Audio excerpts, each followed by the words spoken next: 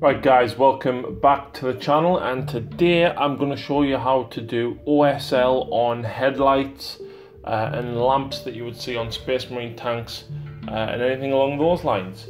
So in front of you see the Storm Raven, and I'm going to use Electric Blue by Vallejo, and of course I am doing this with the airbrush. So the first stage is basically to spray on the area and then have just a little bit of the excess overspray outside of the area. Very controlled, very short burst. You can see there just slowly building up, and then you just drag it slightly down, and you can see there that on the red of the front it's actually just built up a little bit. Now on the side here, now obviously I am spraying the headlight itself, but you'll notice as well I'm also spraying the side of the Storm Raven. And you can see there, so it just looks as though the headlight is pouring out over the actual metal of the Storm Raven itself. And then we're going to do the same on the other side. It's all about where you get the little bit of overspray and where the light would point to, and that's what you've got to think about. And you can see there, I just missed the paneling a little bit, so I've just gone back in to cover the side area there. And believe it or not, that's nearly done. So once that's dried, we're going to highlight it with another colour, and what I've done here is poured the blue out and then poured white in without cleaning the airbrush out, just so it's a much lighter blue.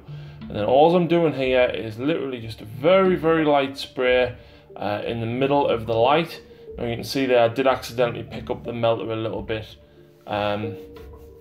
Not to worry, it glows, and then you can see there the headlight itself is white, and of course a tiny bit building over on the edges of the paneling.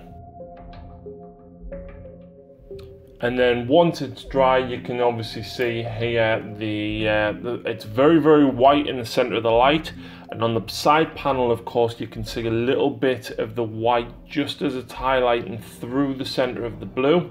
And the same on the headlight right in the middle. Unfortunately it's covered by the shadow a little bit there, but you can see that the blue is just pointing over the top of the bonnet of the Storm Raven there. Now it's a very quick and easy way and adds a lot of bright vibrant colour. If you've seen me Death Watch, I've actually done this with the purples, and all my other Blood Angel stuff has this. Now you can use very much the same effect to have plasma glow as well. So next time I paint a plasma gun, I'll be sure to do a tutorial and show you how to do that.